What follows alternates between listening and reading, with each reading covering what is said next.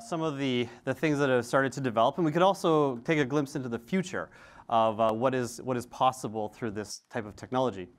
When I started doing IoT, it was an interesting jump because when you work in enterprise networking and you're designing campus networks, the networks you think are big and they're very, very critical. You could have hundreds to thousands, even tens of thousands of nodes in your network, and you think this is a pretty big network. I have 1,500 branches. I have 10,000 employees in this company. We've got a couple thousand servers, and then you think about IoT. The scale is like on an order, several orders of magnitude bigger. So I often relate it to, like imagine an architect that's building a house, and he's an awesome architect. He's been doing this for his whole career. He's built these beautiful mansions. He's an expert. And then one day, the boss walks into the office and he says, "Great news, we've just won a contract. We're going to build the next Olympic Stadium." And he's thinking, well, all I've ever built is a house, and now I'm expected to build the Olympic Stadium?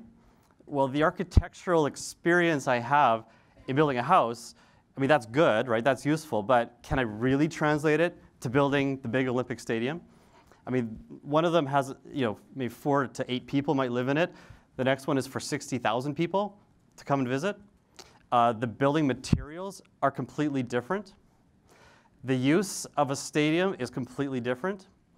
So you might be so familiar and have expertise in your architecture for the house, but there's certain skills you need to add and certain things you need to learn before you can tackle the big stadium. This is like going from an enterprise network to IoT. Now, there's a lot of folks that work in the service provider market, and of course, they're dealing with very, very large type networks, so they would have those kinds of experiences, but the requirements you see in IoT are not exactly the same as service providers either. You've probably seen a slide something like this in the past, predicting how many devices will be connected to the internet by the year 2020, and the prediction is around 50 billion smart objects. Now, that's a lot of devices. Now, when you look at the T-Mobiles, like we heard Stefan talk this morning, 10 million IPv6 devices. So mobile devices are going to account for a lot of this. But a lot of it is also going to be IoT devices. Or as John said this morning, Internet of Everything, which Cisco doesn't really use that expression anymore. We went back to just IoT just because people are more familiar with it. But John said this morning that IPv6 is not really about the scalability. It's got to be about making it better, making the internet better. Well, in the world of IoT, it actually is about scalability. So scalability cannot happen with IPv4. It just will not work. When you're looking at a wireless sensor network, a smart meter network, when you're looking at precision agriculture, where you're dealing with tens of thousands, hundreds of thousands, millions of nodes, there's no way that IPv4 has the capabilities to scale anywhere close to that. Now, part of the driver, of course, is consolidation of different types of networks. And if we've been around a while, we know about this. We saw the consolidation of things like voice over IP. So we had voice and video phones start to come onto IP networks, get away from the old PBXs, their old separate networks, then they converged right onto IP. Now, we don't call IP phones IoT devices. No one ever really thought about calling them that. But in a sense, they kind of are. They're kind of like IoT devices. But as we start to bring more and more types of networks and get rid of these proprietary overlay different systems and bring them onto IP, we start to get much bigger IP networks. And a lot of this is starting to happen with industrial things. So you look at a room like this. It's filled with lights. There's an HVAC system running in this room. All these are industrial systems that are separate from the enterprise IT network. But the number of devices and things you see are actually a lot more than the number of employees and their devices. I did a quick count of the lights in this room. So I counted 32 lights. How many Ethernet ports are serving this room? Well, there's a couple of access points, so 3 or 4. So the number of lights in this room, if they're connected to a network, is much, much higher than the number of typical Ethernet ports or even perhaps even wireless connectivity. Now, this room is full, but in an average floor space, the number of things is going to be much higher than the number of people. An interesting example, so I come from Canada. Cisco's corporate head office is in Toronto.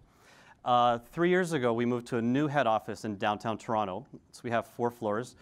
There's about 400 to 500 employees in this office. And they decided to do power over Ethernet lighting in this office. So this is with LED lights. Now, I think we're all quite familiar with the advantages of LED lights, right? They last like for 10, 15 years. You don't have to replace tubes and bulbs all the time. They also draw less power, right? So you can actually have less of an electrical bill. But when you connect them with Ethernet and power over Ethernet, they become intelligent things. And you can start to do interesting things with them. So people kind of walk into an office in our Toronto office, and there's no light switch. Like, where's the light switch on the wall? Well, you take out your smartphone with an app, and you can control the lighting in the room from an app, right? So you're changing the mindset and the paradigm a little bit. Now, they wanted to do something here to show digital transformation, to show we're thinking differently about the whole infrastructure. Now, you heard the last session in Building 23, how they're going IPv6. They mentioned in that session that we're starting to see wireless become the predominant edge of the network. So LAN switching ports are kind of disappearing. Already 70 to 80% on average are becoming wireless of access users. But when you look at the number of Ethernet ports used for lighting, it's like 3 to 6 times more than you would use for cubicles. So the number of switching ports you would actually start to use for connected lighting, it actually far exceeds what you would use for cubicles and LAN switching. Now, from a scalability perspective, does it make more sense to do it with v4 or v6? Well, obviously, IPv6 makes way more sense. So when we started to sell this solution called digital ceiling, and it's in partnership with a lot of different companies like Philips and Molex and Cree, there's a lot of different ways to do this, but essentially it's an IPv6 endpoint where you run Slack. These lights are on their own VLAN. They get their address. They communicate to the lighting controller through a DNS lookup. It makes it very, very easy to deploy, very rapid. You don't have to worry about the scalability of the IP subnet. It works really, really well. So as we see companies start to adopt more and more LED lighting, which has a tremendous cost benefit, it's way cheaper to deploy over time than the plenum rated cabling in the ceiling, you can start to take advantage of a very obvious use case for IPv6. In fact, all of our solution guides recommend v6 with Slack as the recommended approach for connected lighting. Now, one of the, I would say the biggest problem in IoT is something we call the heterogeneity of the sensors and the endpoints. If you look at all the different types of IoT access methods, there are so many different types, from Bluetooth to RFID to cellular through 3GPP type technologies, things like LoRaWAN, which is starting to become popular. They're all different, right? They all have different types of access method, which means nothing can really talk to each other.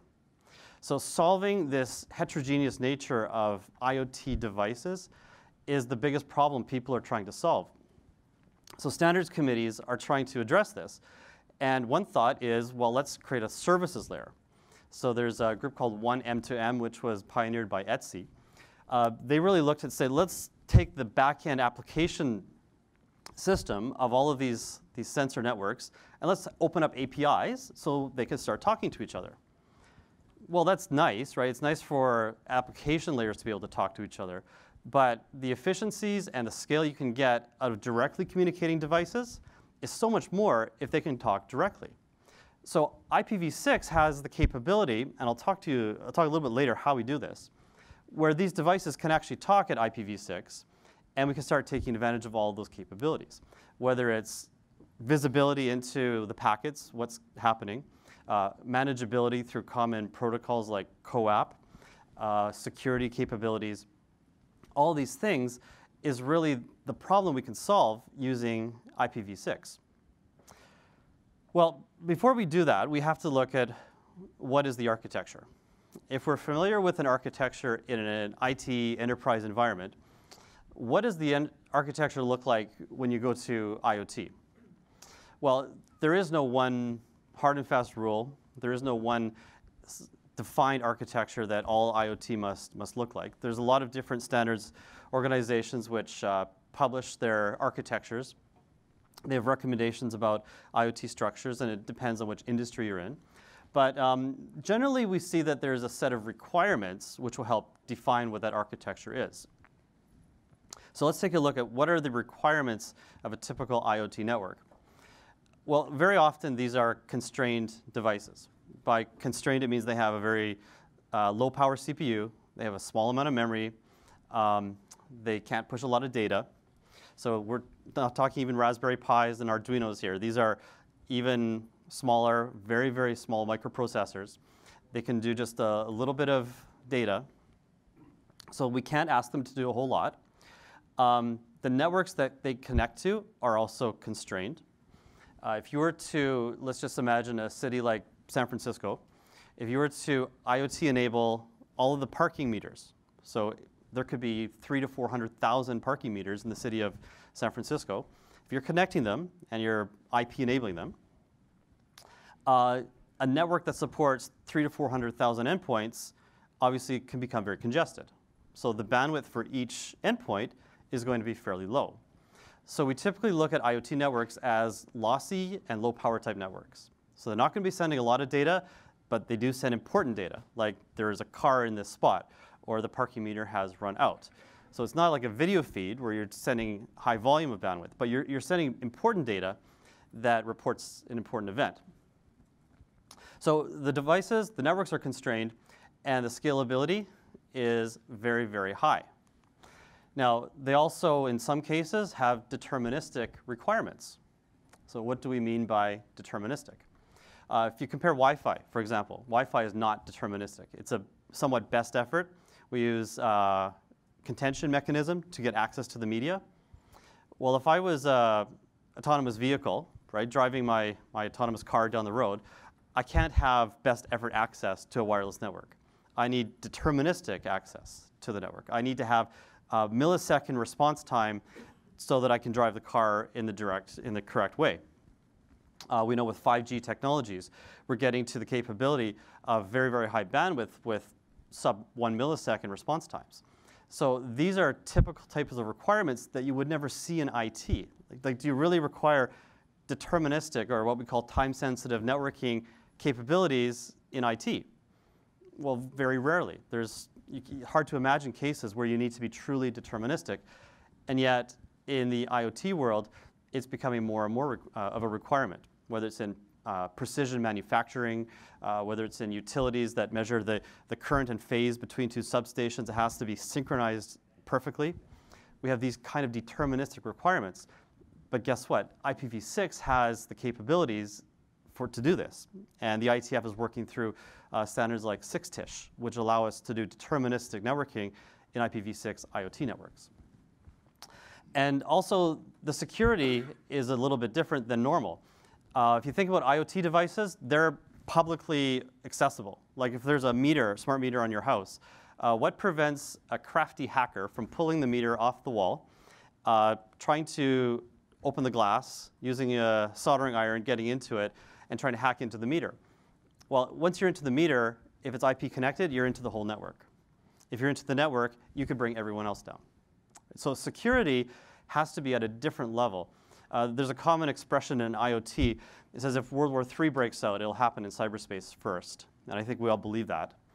And if you were to see two nations go to war, to bring down their critical infrastructure would be the easiest thing to do. If you were to take down a utility and nobody can get power, if you were to attack hospitals and erase patient records, mess with transportation systems so the trains stop working, you can almost cripple a country through cybersecurity violations. Well, these are all IoT type of devices. And as they become V6 connected, security is even more paramount than in IT, where the worst thing that can happen is loss of data or publishing of private information and these types of things.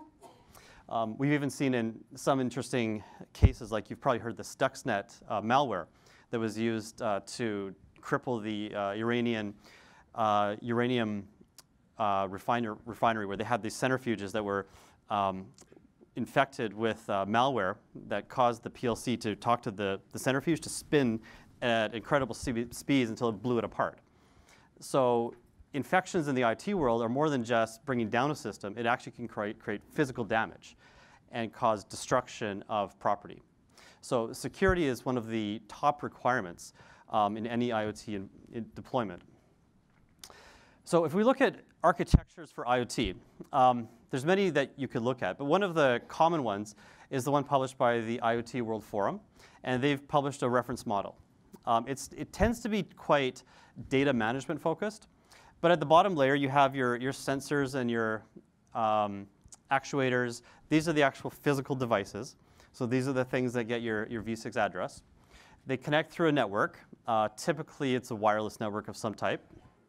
It could be a narrowband IoT, low power wireless access, even Wi-Fi. Could be a 15.4G mesh, different types of access methods.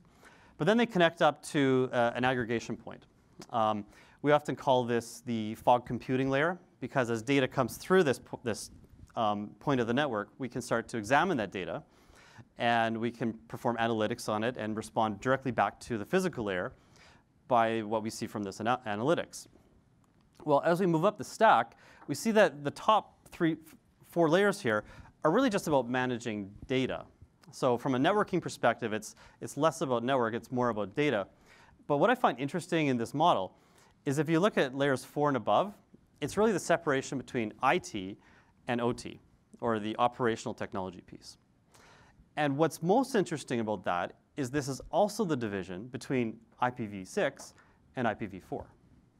So you look at a company that wants to do a large IoT deployment, and let's say it's sensors along a rail line, for example. This could be a large railway system with thousands of miles of track, and they put sensors every mile down the track, for example. You're dealing with a very, very large volume of sensors. They're going to probably do this with IPv6 for a lot of good reasons. But the organization is typically an IPv4 IT world, right? So we have this division point, this boundary, not just between IT and OT, but now between IPv6 and IPv4. Now, when you look at what they do here, a lot of companies are not yet ready to do full IPv6 in the enterprise, so they end up dual stacking a lot of their servers and a lot of their applications at this boundary point. And it lets them connect to applications through IPv4, but then the management down the stack will happen with IPv6. So what are some of the challenges with running IPv6 in an IoT world? Well, we know IPv6 is a very feature-rich protocol, but it's also quite a big protocol. It doesn't really suit itself well, as it is, as default, to the IoT world. So a lot of work has been done to adapt IPv6, and especially the v6 headers, to be better suited to IoT. So we look at the typical stack. What we've created is called an adaptation layer. So this is like a layer 2.5, which really fits between our v6 header and our MAC layer that allows us to do what we need to do at IoT, but still taking the advantages of IPv6. Now, this really started with RFC 4944 and something called 6LoWPAN. This stands for IPv6 for low power wireless personal area networks. And 6LoWPAN was really built to address the problem in a specific wireless mesh technology called 802.15.4. So if you're familiar with 802.15, that's the Zigbee branch, Zigbee family. Now what I'm talking here is not Zigbee, but it's in that family, so it inherits some of the capabilities of Zigbee. But 802.15.4 networks were really the first to be used on large scale for smart meter networks. And they're a mesh type network. So you can have a couple thousand nodes form a mesh talking to each other, and they connect to each other up to an aggregation point. Now when the spec was published, the MAC layer was defined as 127 bytes. Now you look at the IPv6 MTU, it's 1280, right? So this is it's a big packet. How do we fit it into 127 bytes? Well, do we like fragmentation and reassembly in IPv6?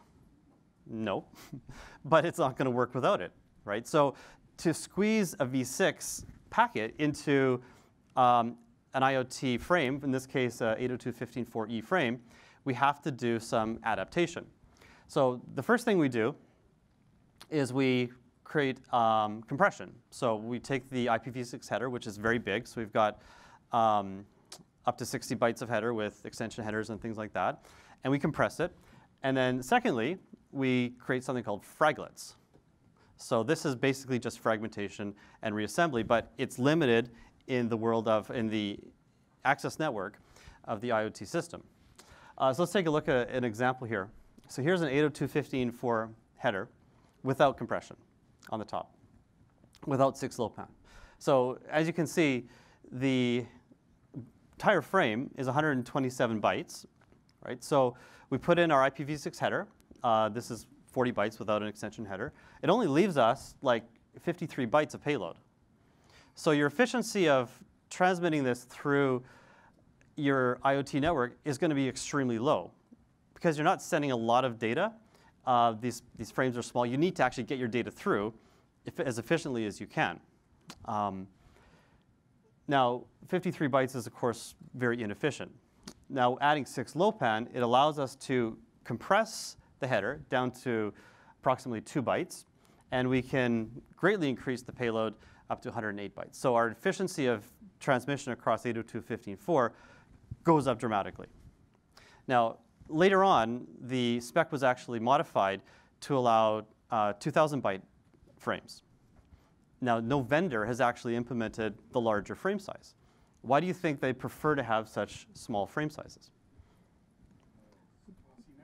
They're lossy networks, exactly. These are extremely lossy networks, right?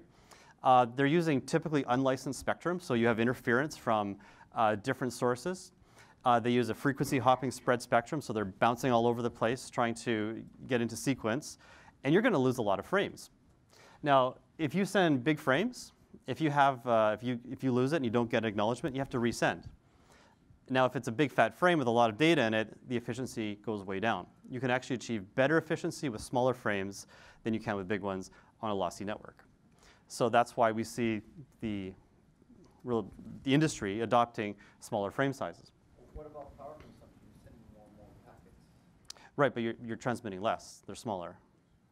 And by the way, 802.15.4 is typically used for continuously electrically powered devices. There's a different type of class, like the narrowband IoTs, the LPWAs. Those are typically battery powered, and those are very, very sensitive to how much data you send, and those have even a smaller footprint. Yeah. So 6LoWPAN was really first initiated for 802.15.4 networks, but as people started to deploy them, they see this is extremely useful. We should actually start to add this type of adaptation layer to a whole host of other IoT technologies, whether it's Bluetooth, BLE, DECnet, Powerline Carrier. All these different access methods started to inherit the same kind of capabilities. So as of today, BLE has actually finished its RFC. So 7668 has been published. The other ones are in the works. They're in process. I think an interesting one here is BACnet. Is anyone familiar with BACnet? A couple of people? I'll just tell you about BACnet for a minute. If you look at a building like this, the HVAC system communicates on something called BACnet. So your temperature controls, your CO2 levels, all that within a building, it's all controlled through the BACnet system. So as the temperature starts to go up or down in a room, it communicates to something called your building management system, or your BMS, and it changes the airflow into an HVAC zone. So this is done typically over Ethernet today using BACnet. Again, you're looking at a separate network that's not part of your regular IT network. Well, there's a lot of effort to bring BACnet consolidate it into the IT domain. And it makes sense because your temperature, your thermometer on your wall, it may have a different type of technology. It might be a Wi-Fi connected thermostat. Why do you have to use one that's physically connected into the BACnet system? Isn't it easy to just have a Wi-Fi connected one or a LPWA type connected one? Well, that's when IPv6 makes a lot of sense because now you're starting to converge onto one type of protocol. Now, routing is also an interesting issue in IoT. when you're looking at vast scale of thousands to hundreds of thousands to millions of devices, the traditional types of routing protocols start to break. So a tremendous amount of effort was done to look at existing routing protocols and think about, do they really meet the requirements of large-scale IoT networks? If you look at what existing routing protocols do, like OSPF or ISIS or BGP, they're not really well suited to lossy networks. If you're familiar with link state protocols like OSPF, what happens when the interface goes down and bounces back up, right? You flood LSAs, and then every router has to respin its SPF table. Imagine you're on a very lossy network where all the interfaces are going up and down thousands per minute. Imagine how many LSAs you'd be flooding. It just does not work. Link state protocols do not typically work in high-scale IoT environments. A lot of analysis was done for BGP, for even EIGRP, and other protocols that are lesser known. At the end of the day, it was decided that none of the protocols out there are really well suited to IoT.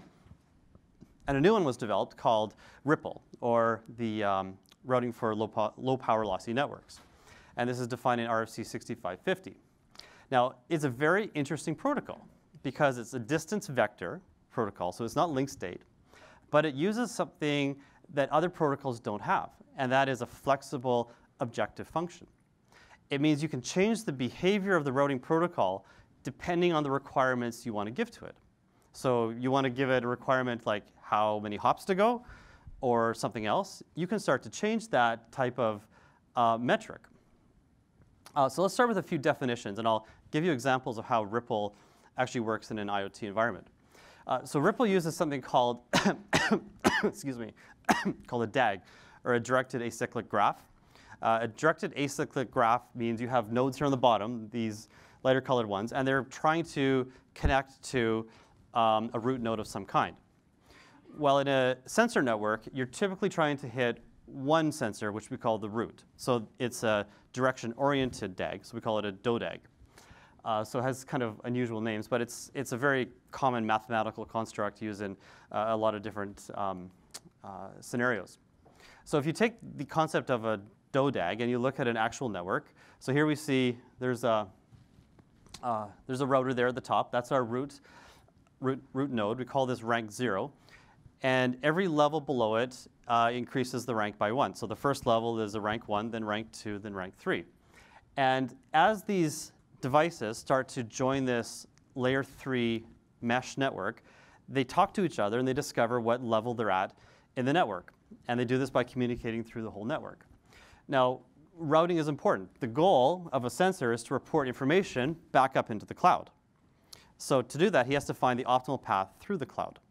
So the router at rank 0 passes something called the DIO message. Think of it as a default route advertisement.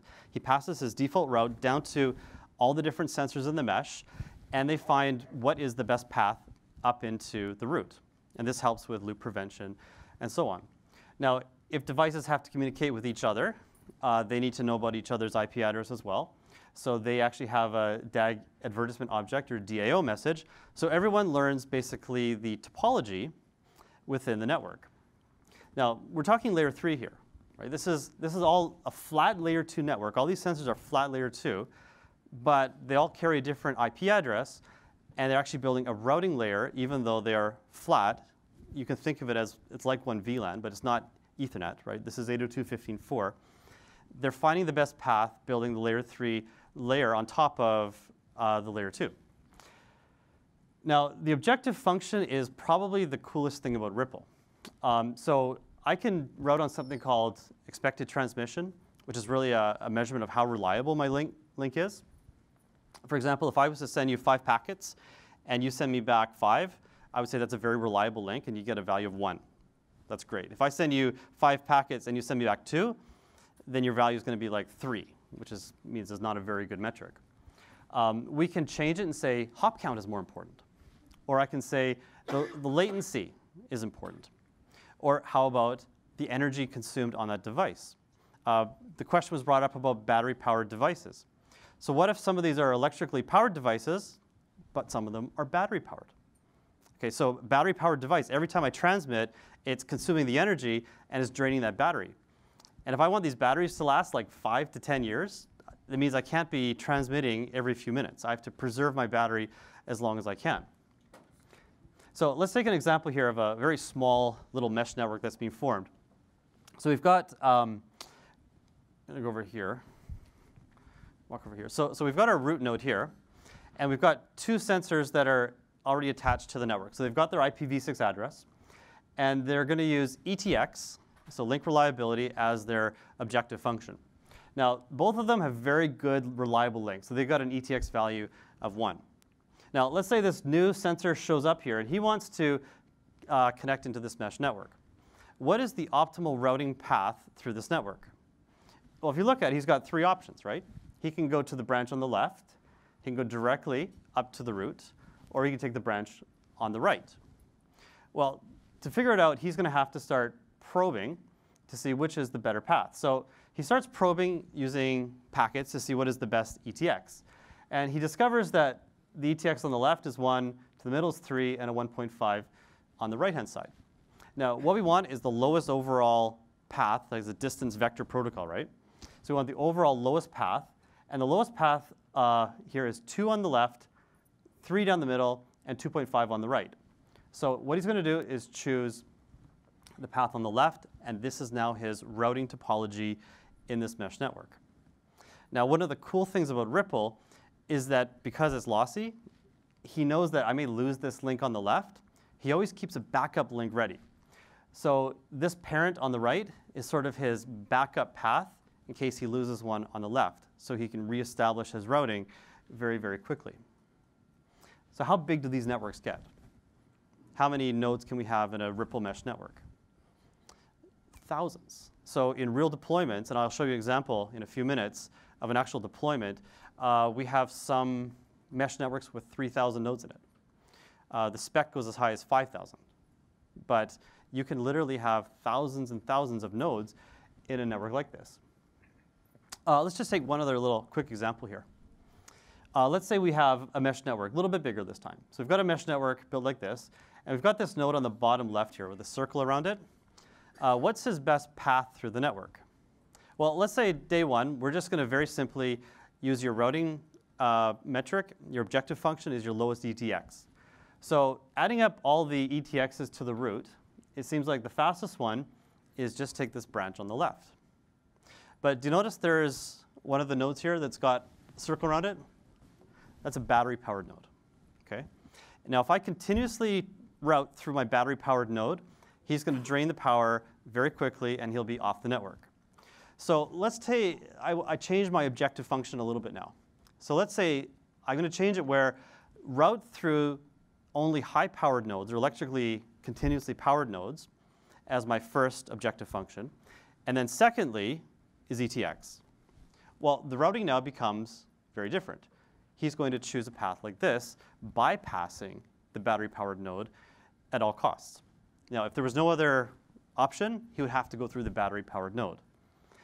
But this is really cool. This shows you that we can now change the behavior of a routing protocol basically on any metric we want.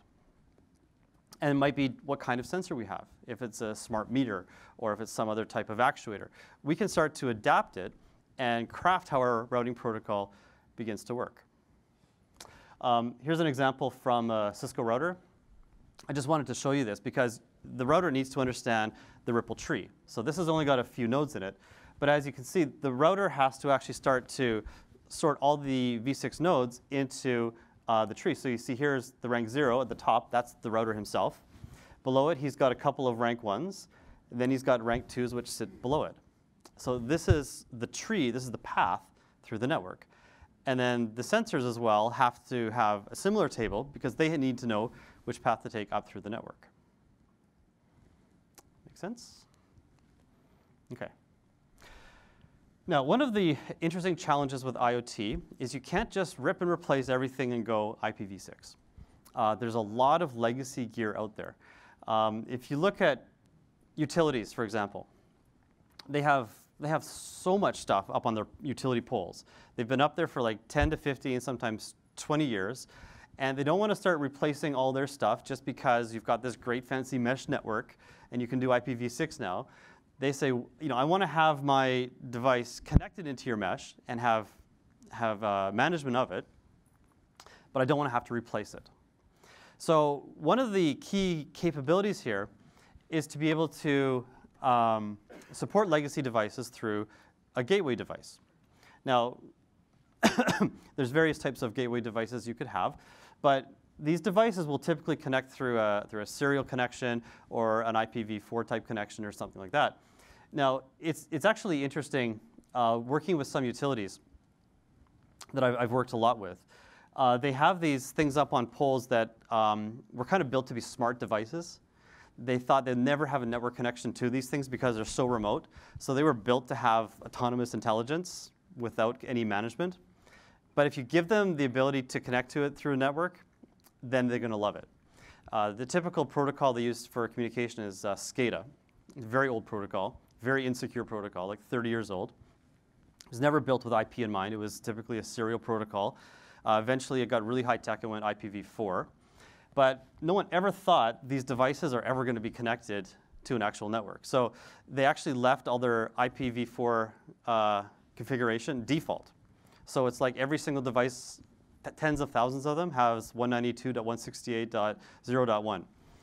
So this is what you face when you start to bring these things onto the network. You've got a lot of devices with all the same IP address.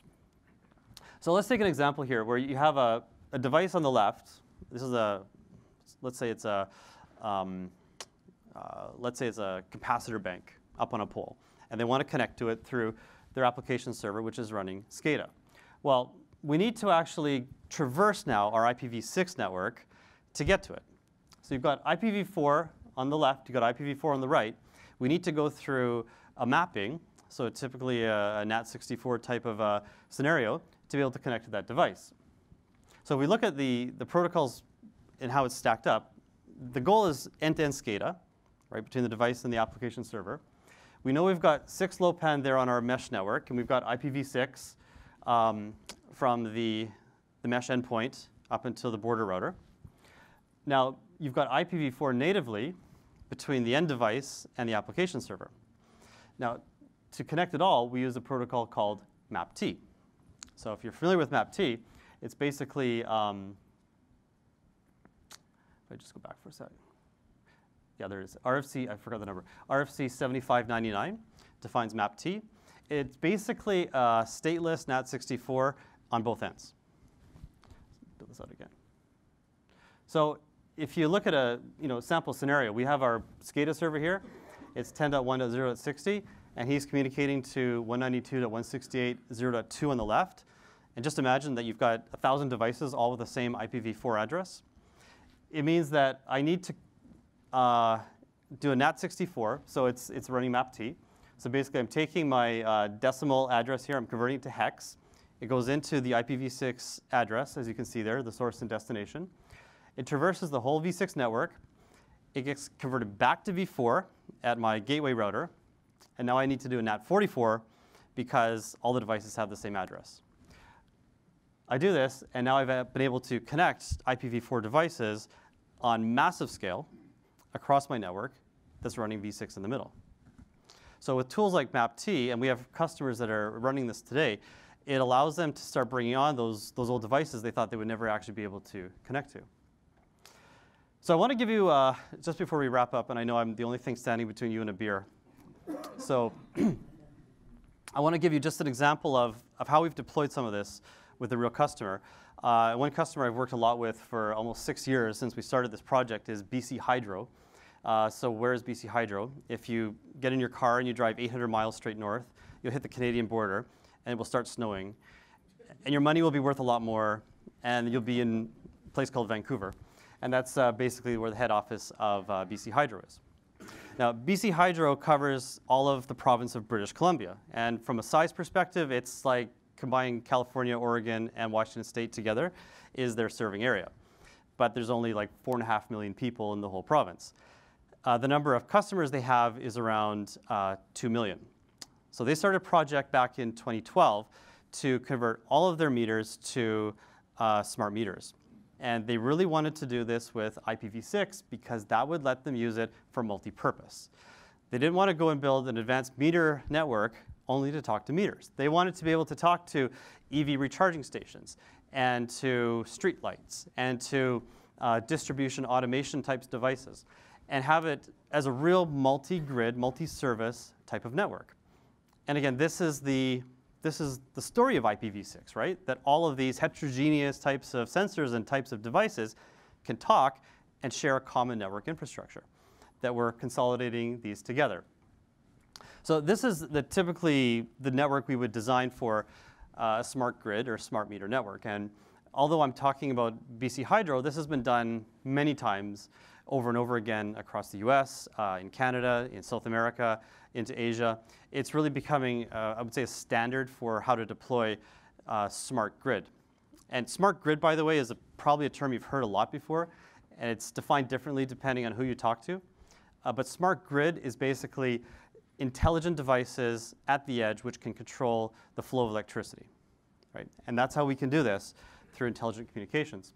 Now, this device at the top, that root node, that rank 0 in the Ripple tree, we have a product called the grid router. I mean, other companies would have something similar.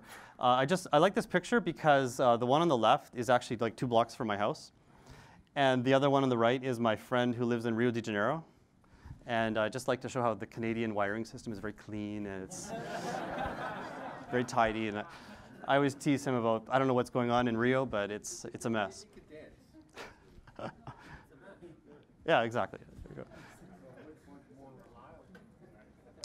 So in the urban area, this router here, the white one on the pole, it's got these little dongles hanging down from it. That's the 802.15.4 mesh network.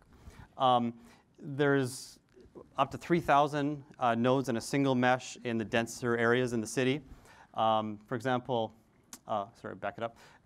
In the farm communities, in distant areas, maybe just a couple hundred meters, but it's really designed to be as dense as possible. And you know what we found is the denser the mesh, the better it gets, because you have more options to route through. If you have a small mesh network with just a couple hundred nodes, the choices for optimal routing become less and less. In a typical Ethernet VLAN environment, we don't want to have very big VLANs. We want to have fairly controlled size to limit the broadcast storms and things like that. It's really the opposite in a mesh network. We want to have more and more devices. It strengthens the mesh. It makes it better and more reliable. Now, let's take a look at a smart meter here. On the top is the, there's 3 different boards here to pay attention to. The top is the fan radio. So this actually carries the IPv6 stack. So the entire stack and the 15.4G stack is sitting on the top radio. In the middle is a board that talks Zigbee into the house. So there's something called the home area network. So now there's appliances like washing machines, if you have a hot water heater that happens to be electrically controlled, these can now communicate through Zigbee and give you information and feedback about the electrical use of your appliances. So there's a radio pointing inwards. And then behind it is something called the metrology board, which actually measures the electrical usage, and it lets you get information about how much you're using. So this is an example of an underground vault in an apartment building. So this is, I mean, this looks like a nice meter farm here. But when you see this, what should you be thinking? Is this just a bunch of meters? This is an IPv6 network.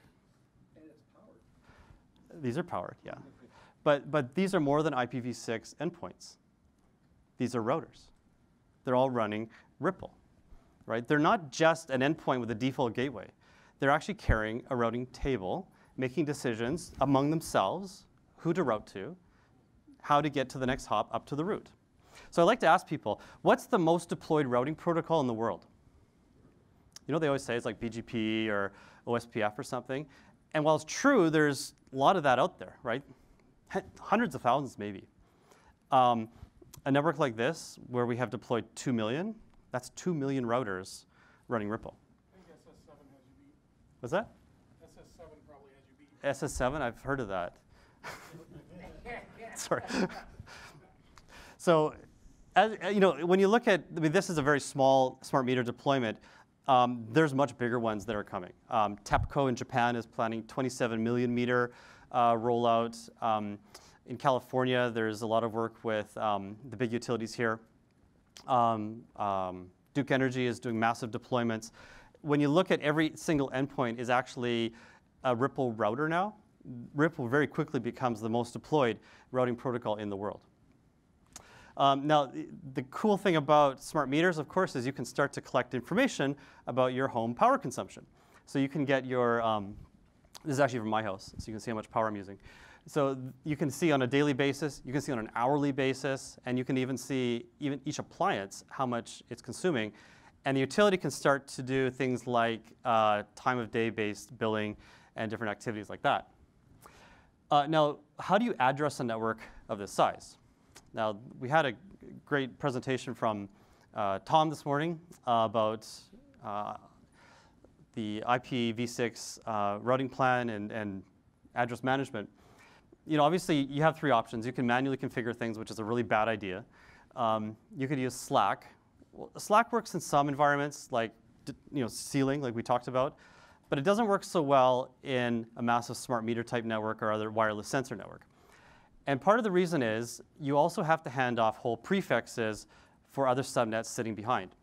So if we look at the types of addresses we're using here in a large-scale smart meter network, these red things are IPsec tunnels. So we have VPN tunnels between these grid routers and the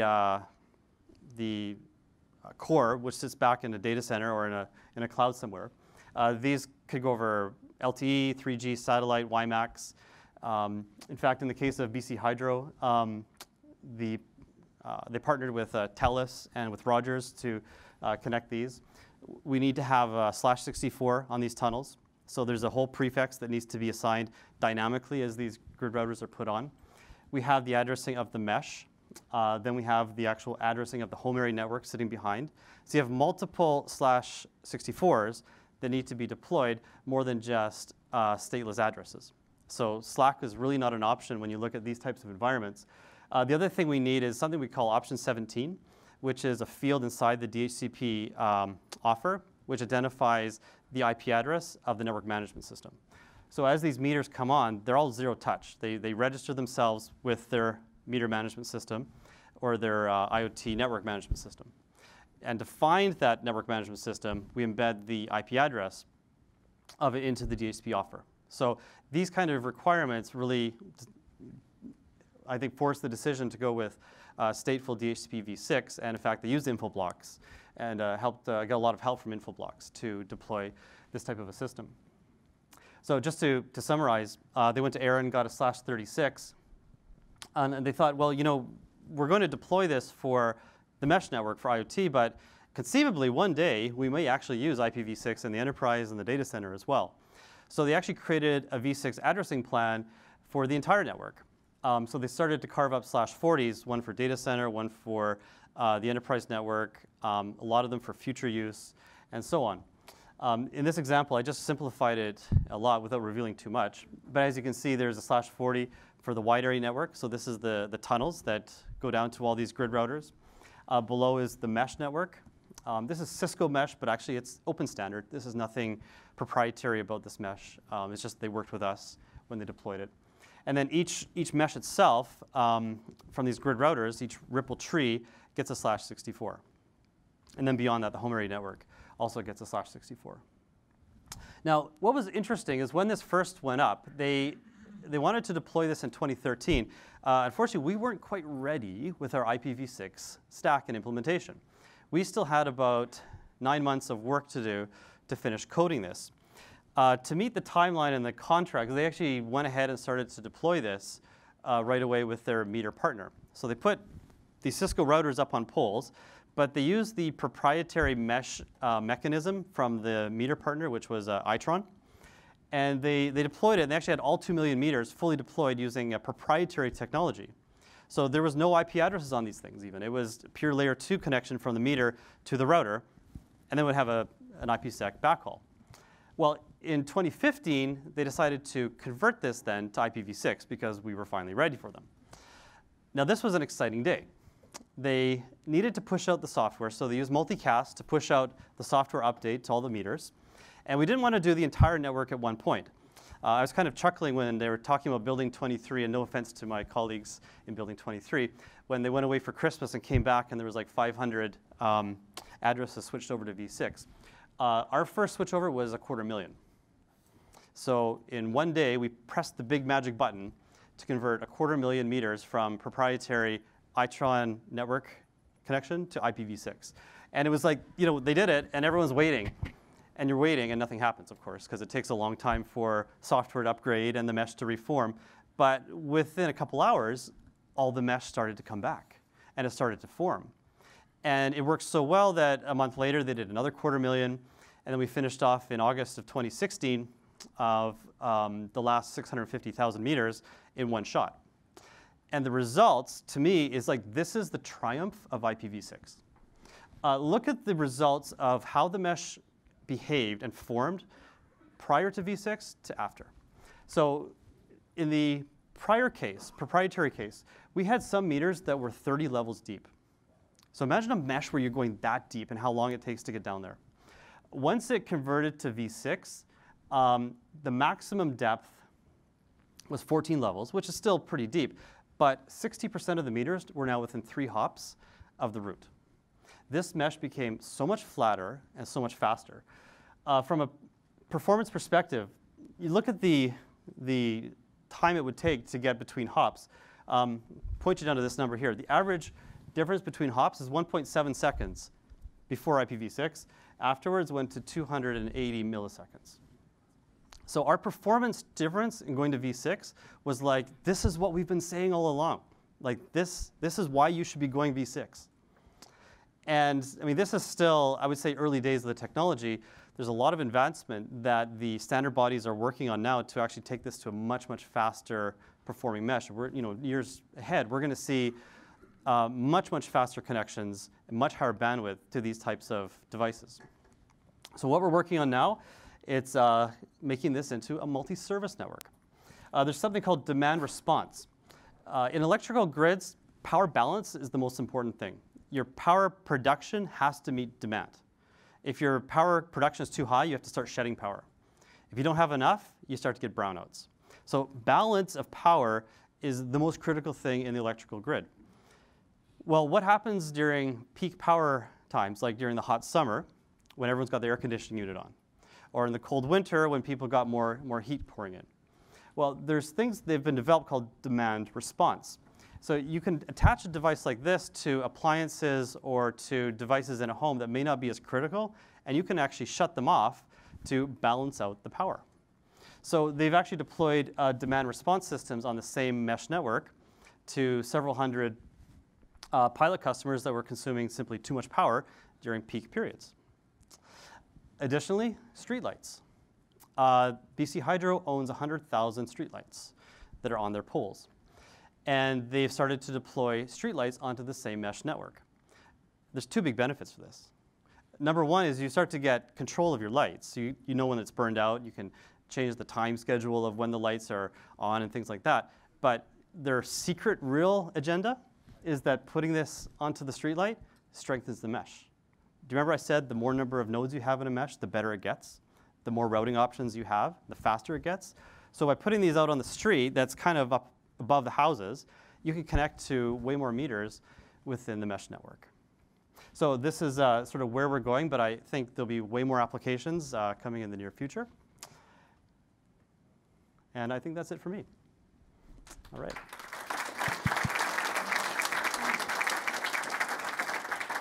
Yeah, questions? Do you want a microphone? Yeah, wait for the microphone here. I'm curious whether you have experienced any outage of this network or any hacking. So the question is whether there's been outage. So there has been power outages because of weather. So we've had storms which actually knocked out power to homes. And let's say we lose 50,000 homes, lose the power. When you lose the power to the homes, you lose the meters, which means you lose the network. When the power gets restored, that mesh network needs to reform. We found that the reformation of the mesh sometimes takes longer than we expected.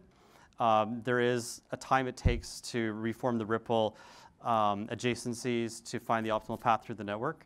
So I think the worst cases we've seen have been weather situations. And one of the areas we're working on now is to find ways to have faster recovery of the mesh. So when the power comes back on, we can quickly reform it instead of waiting 45 minutes to get connectivity back to these endpoints. So that's the worst outage we've had so far. Any hacking?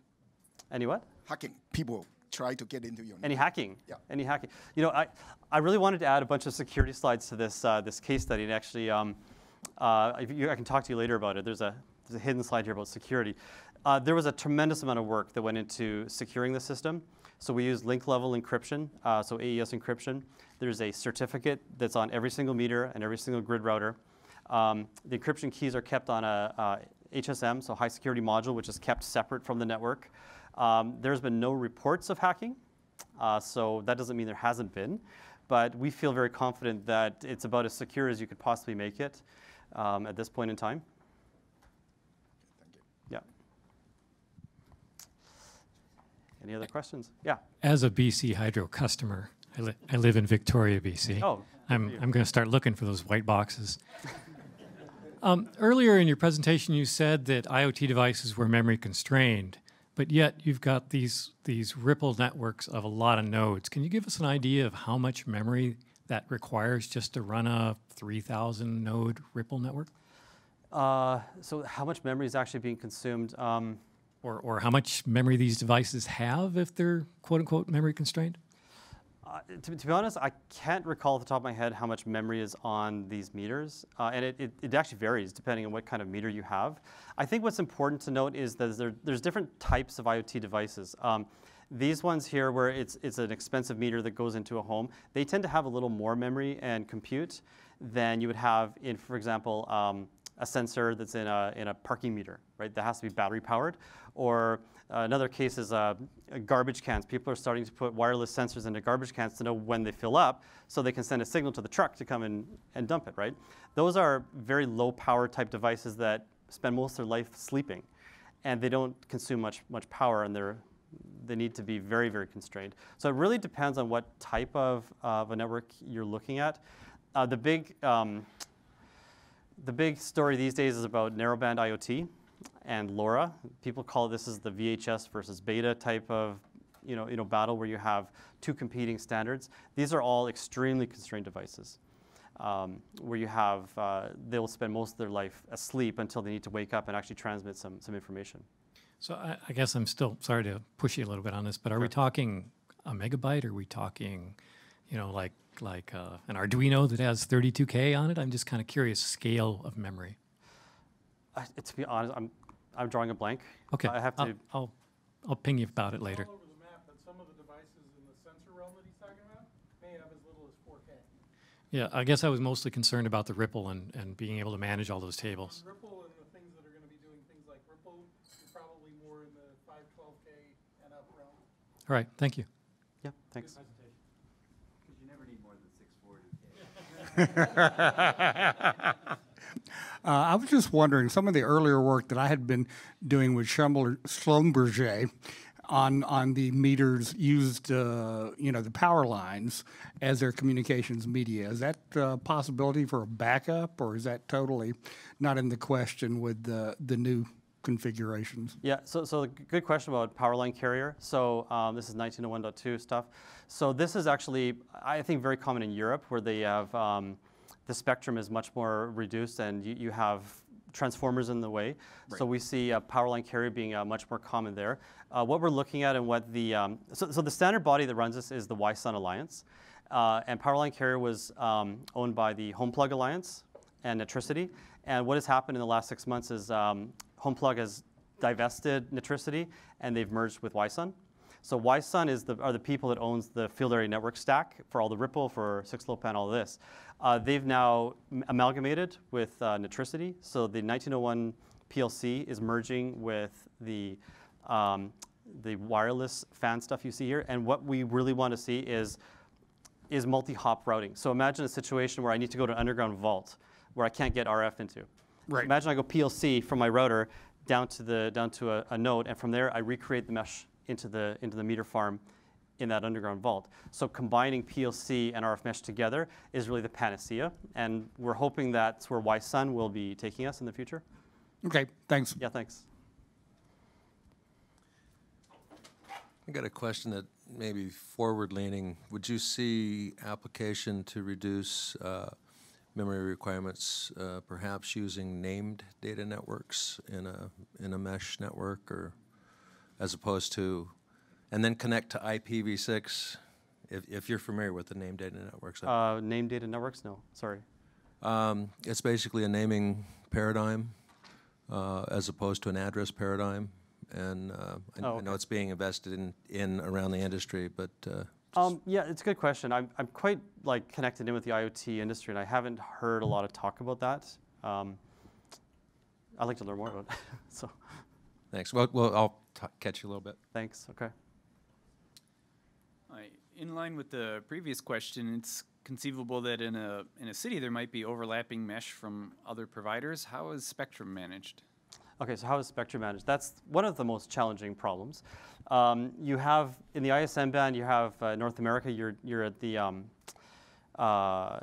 megahertz, so 950 megahertz, say, and it's a very limited spectrum that's shared among other things. I've seen a lot of talk in the old days, people said, let's do this with Wi-Fi.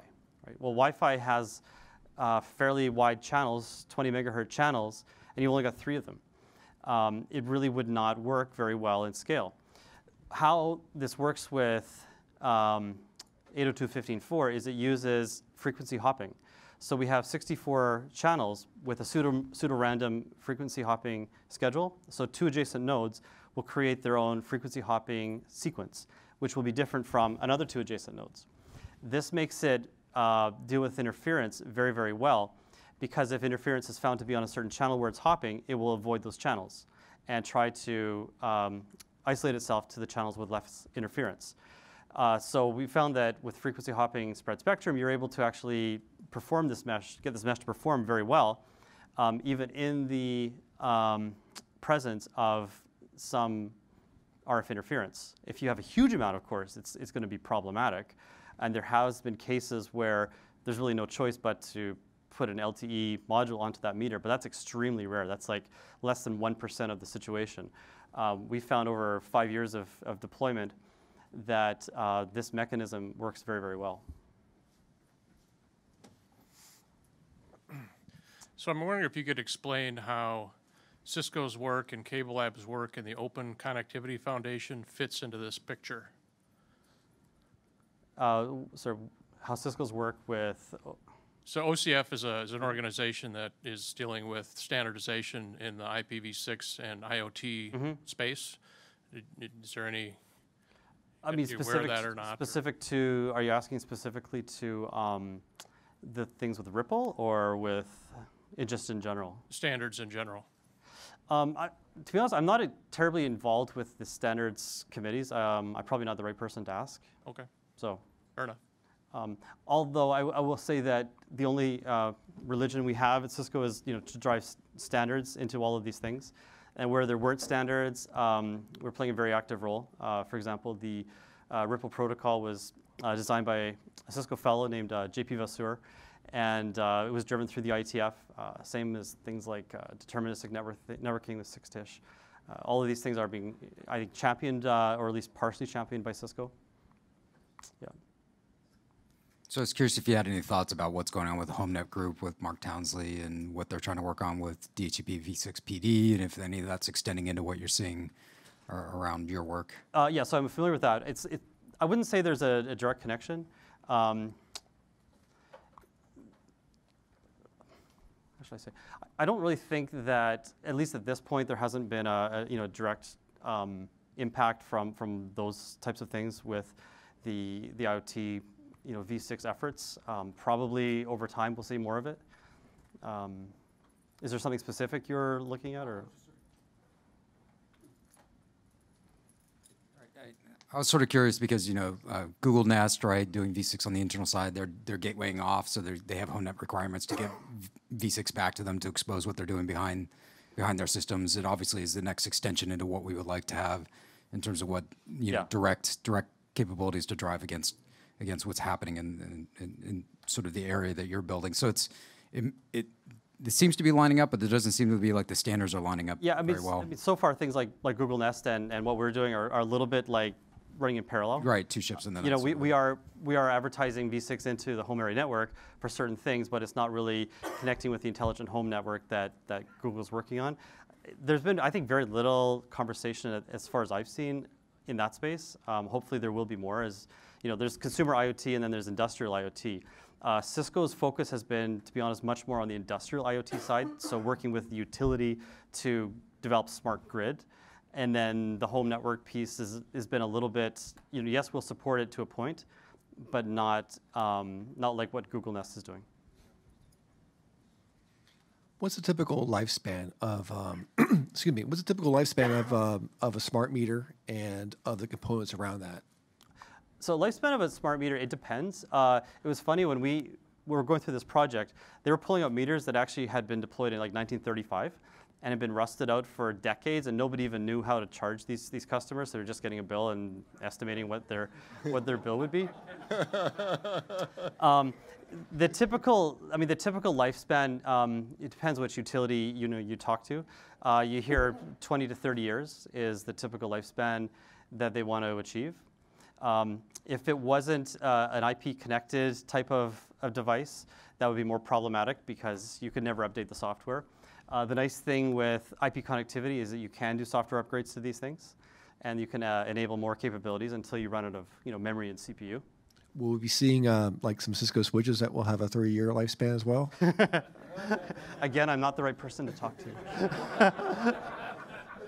Someone from engineering was here.